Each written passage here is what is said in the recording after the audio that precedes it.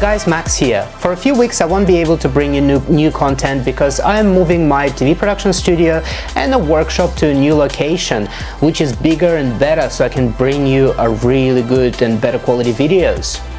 However, I didn't want to leave you without any content for those few weeks that I'll be moving. So I've shot a few videos back in 2016 when I was planning to open the YouTube channel, and that's a few videos that I'll be playing now. So let's look at one of them.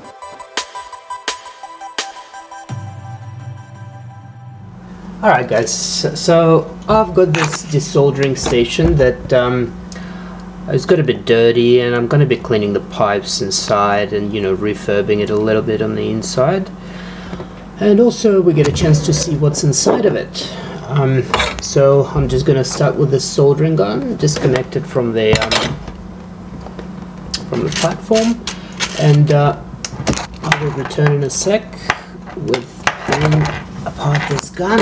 I have already taken the screws out and opened the lid, and the spring shot out and disappeared somewhere, so I don't know where it is. I'll have to find it.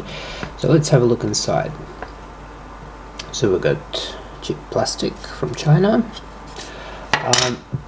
So we've got the compressor. Oh, there's another spring that locks it. Usually when you push it down, the spring that shot out was here, and it usually pushes it out, and you can remove this glass tube full of junk and throw it out.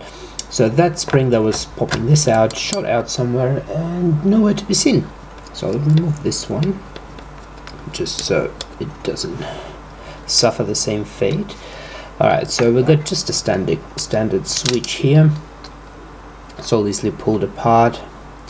There's a little down here, if you can see right there, that's the switch that usually it's got a little spring inside. So what happens is, if you don't touch this desoldering iron for a while, it'll drop the temperature. As soon as you take it, the spring touches this, goes off, and the temperature jumps back up.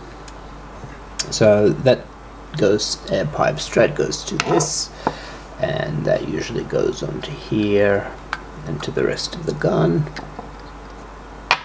So now we have a couple of wires. The second one is the cable. It goes through the switch and into the nozzle itself, which is easily removed as well.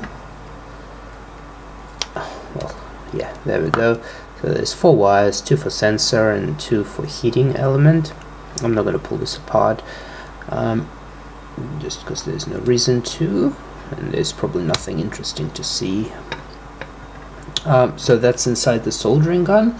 Also, those filters that come with it, they're very, very expensive to buy. Even on eBay, I had a look, and it's like 3 filters for $5 or something ridiculous that you really don't want. You know, they go really fast if you're desoldering a lot of stuff. So what I usually do, I'll figure out the way of material, where to get that material, and just cut them myself. But at the moment, what I'm doing is, I'll take this rack that, you know, comes in a roll for $2. You can buy 100 meters or whatever that is. Cut a little square, and I put it over the top of that filter. Take that, insert the metal that is meant to be, which is I'll show you in a second what's inside, and put it this way, so as you can see, it actually will absorb most of the solder onto itself, and then you can just replace that little green rag and your filter will be still clean. So inside the glass tube, what we have is just glass tube on its own, a spring, and a little rubber seal that would go together. So I'll put it together and we'll show you how it all works, except I can't find that spring that should. I'll try to find the spring before I'll put it together, but maybe I won't. Alright, so I'll be back in a second once I reassemble this gun, and then we'll go to the base of it. Alright, so I have reassembled the gun.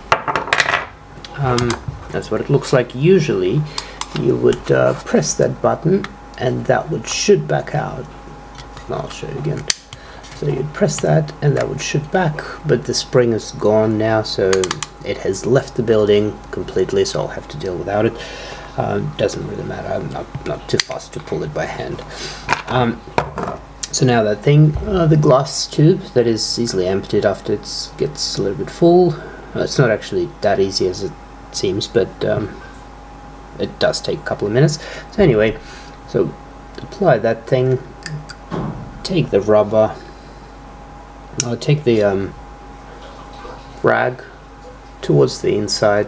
I usually make sure the corners matching those cutouts. Yep. So it looks like this. And then you simply pop it in, discharge that, pop it in there, usually, yeah, that way, into the tube, and then you push this until it clicks, and that's what it looks like inside. It's all locked in, so now you can start desoldering.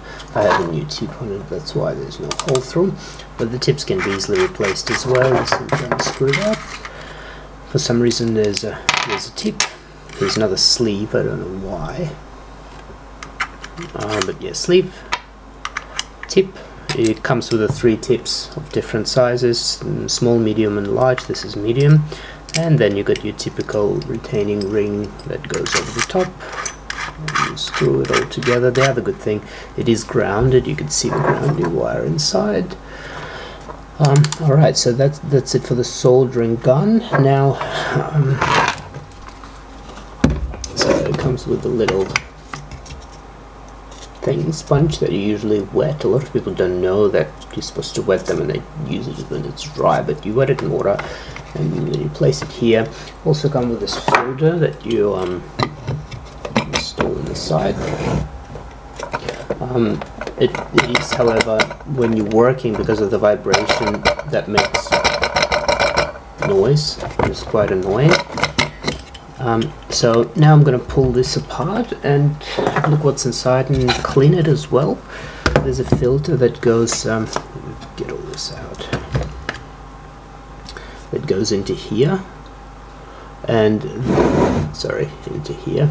And yeah, you don't really need to use the same technique as I used for the other one with the green rag, because this stuff already comes filtered, so that filter barely gets dirty. So you got the switch, you got the display. Alright, let's give me a sec, I'll just unscrew the screws and let's hope there's no springs that are going to shoot everywhere. And alright, so I've taken all the screws out.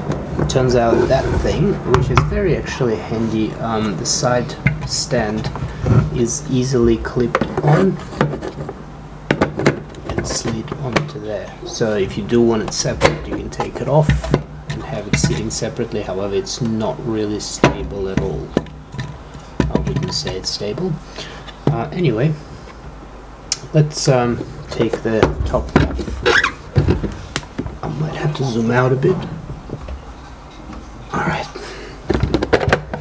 so let's take the back off, and what we have in here is your power supply. Looks very modular. So we've got power supply, we've got 2 boards inside. Can I disconnect that? No. Oh, actually, it looks like 2 power supplies for some reason. Excuse the cigarette. So we have 1 power supply, 2 power supply, which is, I think it's a converter of some sort, 2 boards inside, 1 for the buttons as you see there, and the main computer. We've got a standard motor as a pump, and I assume the pump is inside. So I'm going to take the front panel. Alright, so I've finally done it. So got that filter out, which does seem to have dirt inside of it. So I've cleaned the tube already, so I'm going to clean that, hook the tube back on, put it together. We've now seen what's inside of it, and it's run by just a motor, which is always good. I swear to God, there's just parts stuck inside. What? I stuck my cigarette inside. Look, I stuck it to my face and it was like hanging over. Alright, so I'll just explain what's actually happening here. So Reve is doing this black mask thing right there. Yes. So and smoking. Don't smoke and use cosmetics. This is why there's a warnings. You get cigarettes stuck on your face. I have to show. Yes. This is why you can't be smoking while you're doing cosmetics. I forgot what I was doing. Because then you have cigarettes stuck to your face. Who knows what else can get stuck there? Imagine doing that during sex. Oh. Your face gets stuck. Imagine if you had a ball sack. And then you're trying to peel it off. Yes. Oh, yes. Instant wax. Oh. That was... Can you imagine your face just got all the hairs on it? I went werewolf overnight. Sorry, I had a moment there and I distracted you from what you were doing, the important. That's okay. But I've never had a cigarette stuck on my face before. It was a new experience. Yes. Alright, so I'm going to put that back on. Smoking is bad for your health. Yes. No, I'm going to hook this back up and put it together. So I'm going to pause while I'm putting this together so it's not boring. And where is this? I swear in a factory, because the motor is magnetized, there must be some parts that just got magnetized to this, because this nut is not missing from anywhere at all. Well, actually it is. I'm wrong. It's missing from here. I was just going to say, it looks like it needs a nut in there. Well. Mystery solved. Yes. Alright. Moving along. Yes, so I will put it together and I'll return. Alright, so I've assembled it back. I've put a filter in, so we're going to put that little screw-in converter. Turn it on. Let's go 400 degrees. Now let's try the sucker.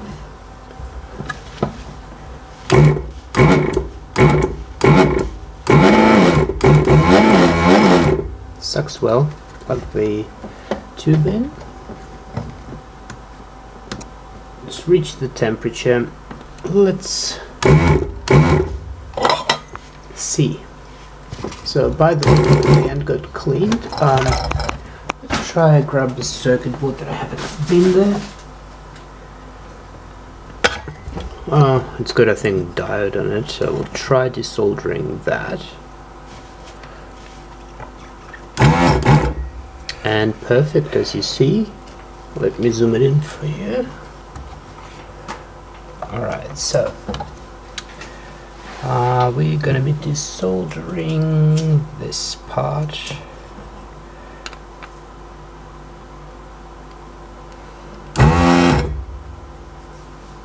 Yep, perfect. Easily removed diode. So now you know what's inside the desoldering station. By Hippo, you can let me zoom that out. There we go. You can buy those on eBay. So yeah.